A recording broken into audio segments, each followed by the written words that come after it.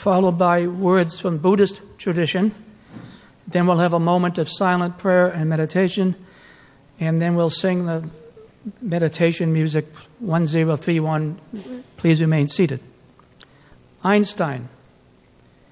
A human being experiences the self, one's thoughts and feelings, as something separated from other people. This is a kind of optical illusion of consciousness. This delusion is a kind of prison for us, restricting us to our personal desires and to affection for but a few persons nearest us.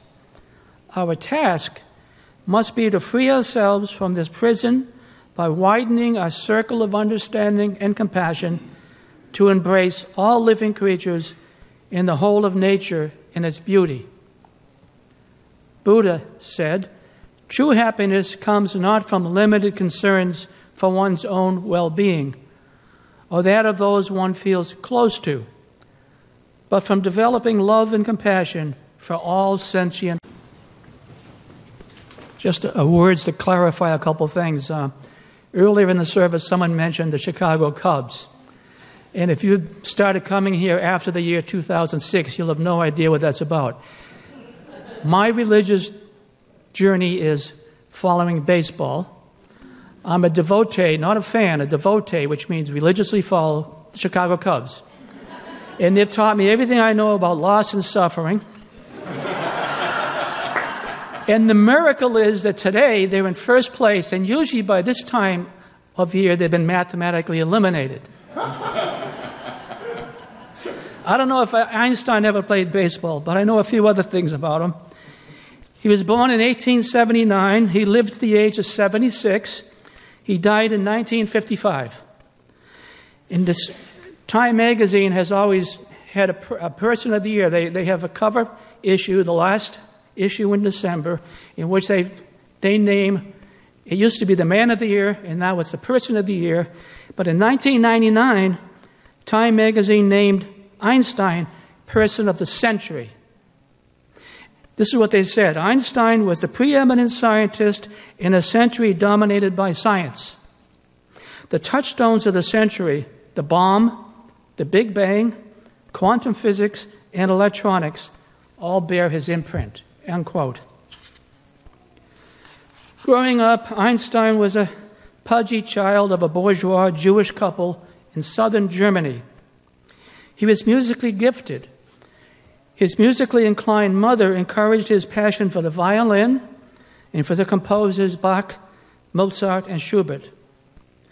He had a brief fling with religion as a child, which culminated in his chiding his secular Jewish parents for eating pork. His interest in religion was soon supplanted with his fervor for science. He early on began exploring introductory science books in what he called his holy little geometry book. 5 years old, holy little geometry book. He developed what was to become a lifelong suspicion of all authority, not just religious authority, all authority. He conducted his first thought experiment at the age of 5 when his engineering father gave him a toy compass. What, the 5-year-old questioned, makes the needle always point north? He was left behind at a prep school at the age of 15 when the rest of his family, for business purposes, moved to northern Italy. 15 years old, you're on your own, you're in Germany. Family went to northern Italy. Einstein quit the prep school, remember now he's 15, in protest of its militarism. He renounced his German citizenship because of the militarism, later going to school at the Zurich Polytechnic, which is the Swiss equivalent of our MIT. He married, he moved to Berlin. His wife and he had 3 sons, the first of which they gave up for adoption. I'm not certain what the reason for that was, but they gave up the first child for adoption, and he and his wife eventually divorced, and he remarried a divorced cousin. At the height of World War I, he and 3 other scientists signed an anti-war petition, the only 3 Germans to do so, and this angered the Kaiser and put Einstein's career in jeopardy, put his life in jeopardy. During the 1920s, the Jews were singled out by the Nazis as the cause for Germany's defeat in World War I. Einstein also incurred the wrath of the communists, who considered his theory of relativity an example of rampant individualism.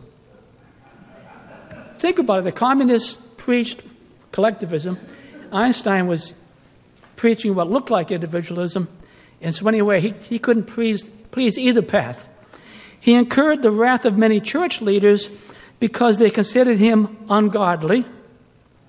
He left Germany to escape Nazi persecution. He came here to Princeton, New Jersey, to work. He became a passionate Zionist.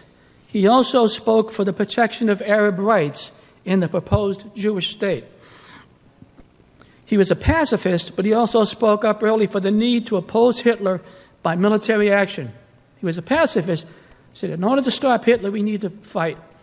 Gandhi, by the way, drove an ambulance for the military during the Second World War, and he also made speeches encouraging Indians to join the effort against the Nazis. He wrote to the President FDR, warning him of the possibility that the Germans were trying to build an atom bomb.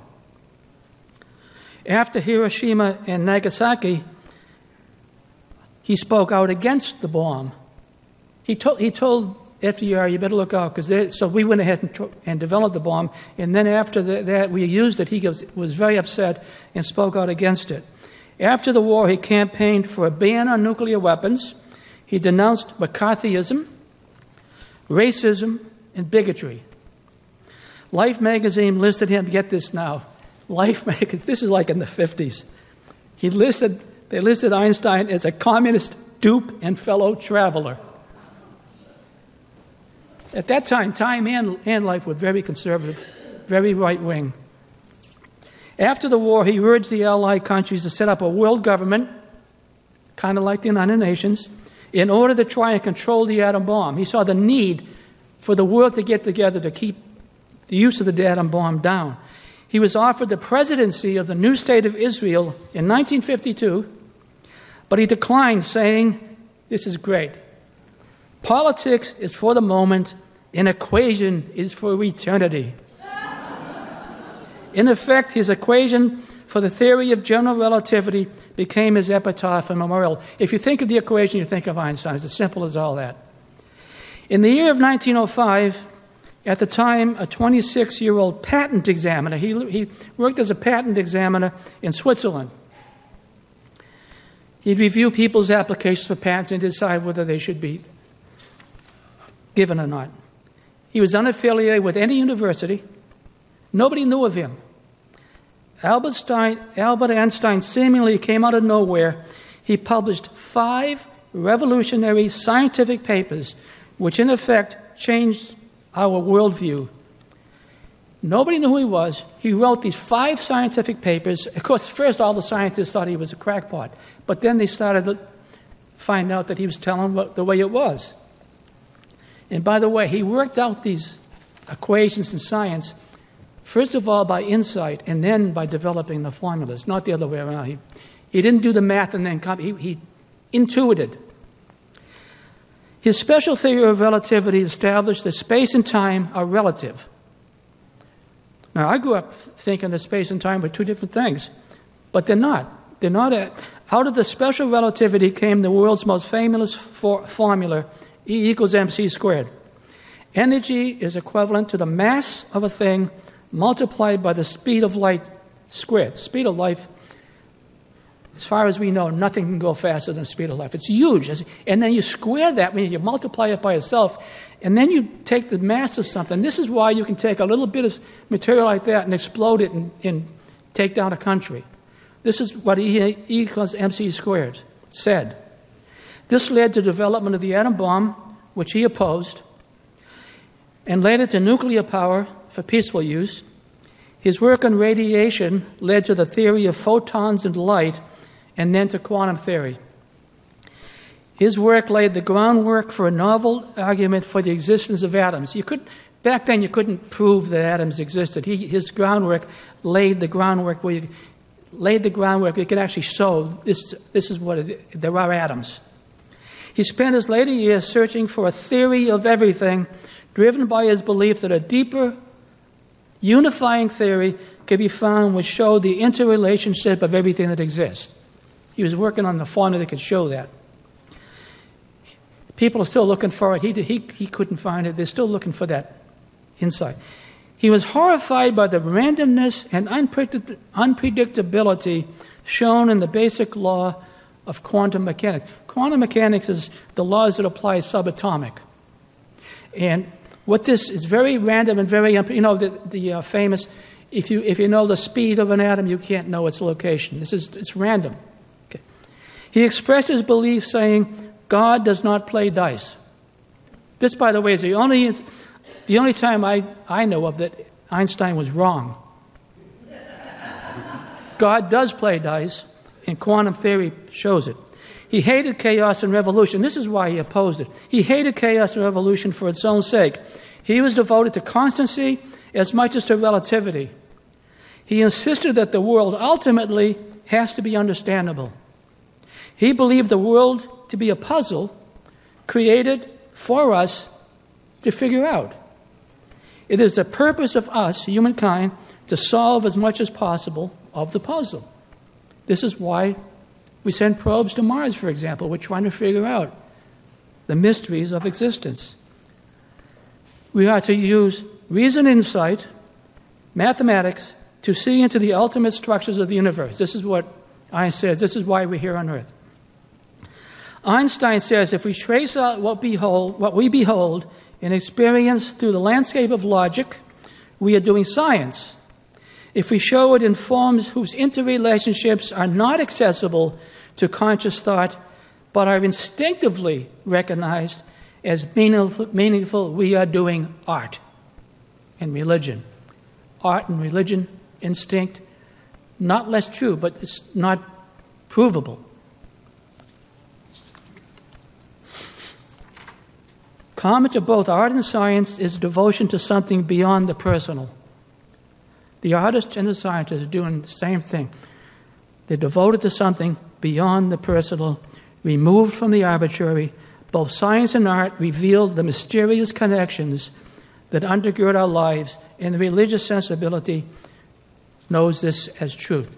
When I look at a work of art, I intuit it. I don't try to explain it. I just look at it and I get it. It's intuitive. Einstein's God was not personal. It was a higher intelligence operating in the structure and the laws of the universe. You figure out the structure and the laws of the universe, and then you know God. My religion, he said, consists of a humble admiration of the illimitable superior spirit which reveals itself in the slight details we are able to perceive with all our frail and feeble insights. He wasn't this proud scientist who knew it all. He was a person who knew how much we didn't know. Science, this is what Einstein said. Science without religion is lame, and religion without science is blind. He lived in dedication to truth, beauty, and justice. Those were his highest values: truth, beauty, and justice. His belief was that there are laws which we can discover by observing nature. That brings me back to Annie Dillard, the reading I opened with. She sat at the creek for 1 year and observed, and then based on that, she said what she learned were truths. Science, he said, can only ascertain what is, not what should be. Value judgments are outside of science's domain.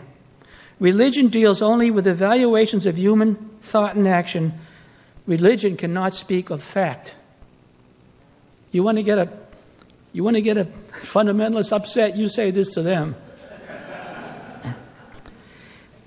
Albert Einstein wrote a lot about what he believed, and what I've done here is I've condensed what he believed in. These are not his words, but these are what he said he believed. Strange is our situation here on earth. Each of us comes for a short visit, not knowing why, yet sometimes we figure out a purpose.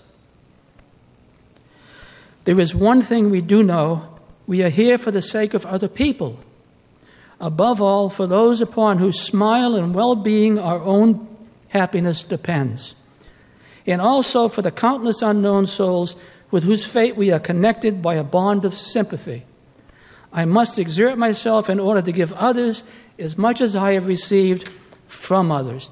This is why I don't think the communist critique of him being an individual is wrong. He says we are interconnected.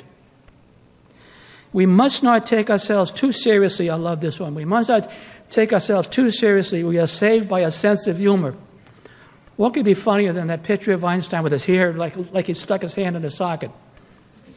Without my collaborating with like-minded people in pursuit of the ever unattainable in art and scientific research, my life would have been empty. In other words, his life search was his purpose in life. Possessions, outward success, publicity, luxury, to me these have always been contemptible. I believe a simple and unassuming manner of life is best. My political ideal is democracy. Everyone should be respected as an individual. No one should be idolized. This would be his critique against Christianity. You take a man and elevate him to the status of Godhead. You can't do that in Jewish theology, and you can't do it in Einstein's way of thinking. Distinctions separating people into social classes are false. By the way, one of the things, Buddha essentially, I look at him as a person who reformed Hinduism. He's a Hindu and he reformed it. He was the Martin Luther of Hinduism. And one of the things he fought against, Buddha, was this caste system. Not my system, the caste, that system. What is truly valuable in life is not the nation, but the creative and impressionable personality, the one who produces the noble and the sublime, the individual, the person who produces. War is low and despicable, and I'd rather be smitten to shreds than to participate in a war. The most beautiful things we can experience is the mysterious. It is the source of all true art and science. To know that what is impenetrable to us really exists, manifesting itself as the highest wisdom and the most radiant beauty which our dull faculties can comprehend. Only in the most primitive forms, this knowledge, this feeling, is at the center of true religiousness. In this sense, and in this sense only, I belong to the ranks of devoutly religious people. He was religious at the real root meaning of the word, searching for truth and then living the truth. That's what religion is, and that's what he did. He said, "It is enough for me to contemplate the mystery of conscious life perpetuating itself through all eternity, to reflect upon the marvelous structure of the universe, and to humbly try to understand even an infinitesimal part of the intelligence manifested in nature." So what I've been talking about so far would be Einstein's answer to one of the 5 big questions that all religions deal with. How do I know what is true? What's the nature of truth? What are my sources of truth? This is what he was talking about. Einstein's answer would have been insight, intuition, science, mathematics, physics. He envisioned it and intuited E equals mc squared before he derived the formula. Einstein was a man of science to uncover the truth scientifically. What's the scientific method? You come up with an hypothesis. The earth is round. That would have been no one would have believed that back in the old days. That's your hypothesis. Then you experiment, and then you look at the results of the experiments, you uncover a truth, and then it has to be replicated. This is the scientific method. Now let's talk about Buddha a little bit. He was born a man of privilege. He was wealthy. By the way, we know about Buddha the same as we know about Jesus. Absolutely nothing about it. It's a myth of Buddha and the myth of Jesus that we know. So Buddha was a man of privilege, living in luxury. He left the home of privilege. Some say that he was tradition says he was a prince. He left home, became poor in order to seek the truth. In his pursuit of truth led him to try all kinds of approaches, all of which failed him. He tried living in poverty. He tried rambunctiousness. He tried all kinds of ways all the spiritual ways you can think of, and none of it worked. And then late in life, he was sitting under the Bodhi tree, emptying his mind. He received from his unconscious insight and understanding. It wasn't until he emptied his mind and all those thoughts that he came to enlightenment. Buddha's path is the path of the mystic. The mystical method is to empty yourself, open yourself, and to observe and receive insight, then to articulate the insight. That's mysticism. Both scientism and mysticism lead to the same truths, and they are complementary. If science tells us one thing and religion tells us another thing, that's not possible. There's only one truth. As Annie Dillard, once again to come back to Annie Dillard, as she wrote, this is one of my favorite all-time sayings. Annie Dillard wrote, both the priest in the cathedral and the scientist in the lab are seeking the same thing, answers from beyond themselves. I'm going to say a few things now, a few examples of Einstein and Buddha. I'm going to do couplets, what Einstein said and what Buddha said. I'm going to do it, and it's your job to see how they're the same thing. Different words, but the same. By the way, Buddha and Einstein were separated by 2,500 years, so I'm not saying that they collaborated on this. Einstein, human beings can attain a worthy and harmonious life only if they're able to rid themselves within the limits of human nature of striving to fulfill the wishes of material kind. Buddha, people driven on by thirst run about like a snared rabbit. Let therefore the mendicant, the poor person, drive out thirst by striving after passionless detachment of the self. So Buddha taught you have to detach yourself from yourself, and this is what Einstein said. Einstein, the true value of a person is determined primarily by the measure and the sense in which one has attained liberation from the self. Buddha, the perfect person has no self. By the way, Jesus also, I always thought that many of Jesus' teachings came directly from Buddha, and this is one case, like getting rid of the self, becoming like a child again. Einstein, truth is what stands the test of experience. Einstein, truth is what tests the test of experience. If I can't experience it, it can't be true. Buddhism, the real meaning of the way must be directly experienced. Einstein, failure and deprivation are the best educators and purifiers. I don't like this one, but they said it so. Failure and deprivation are the best educators. And then Buddha said, difficult circumstances become an encouragement for the accomplishment of spiritual development.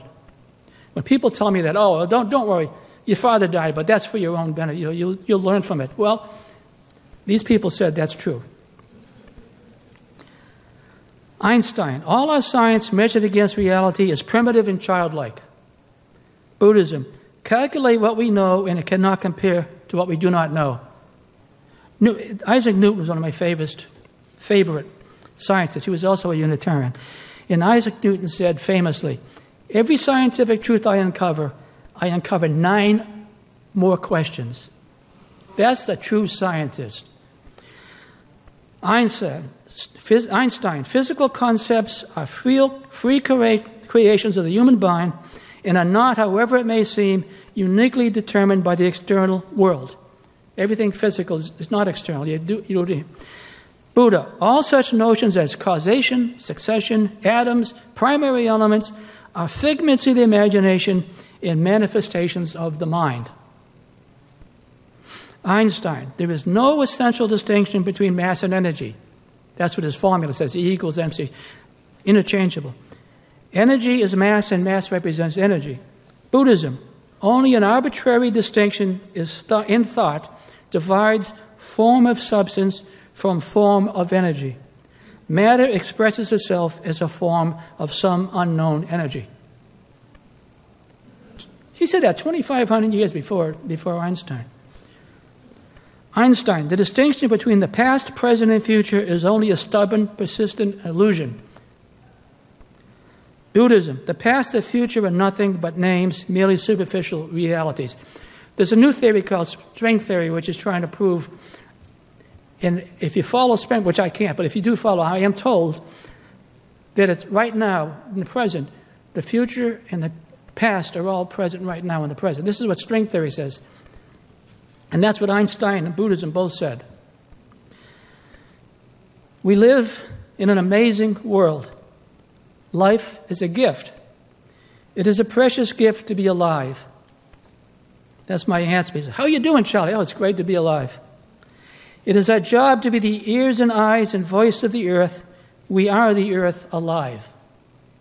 It is our job, as Einstein said, the world is a puzzle which is created for us to decipher using reason, intuition. It is our job to give meaning to our lives and to find meaning in our lives in relationships with all other living beings. When you peer into the ultimate structure of the universe, what truths do you find which guide your life?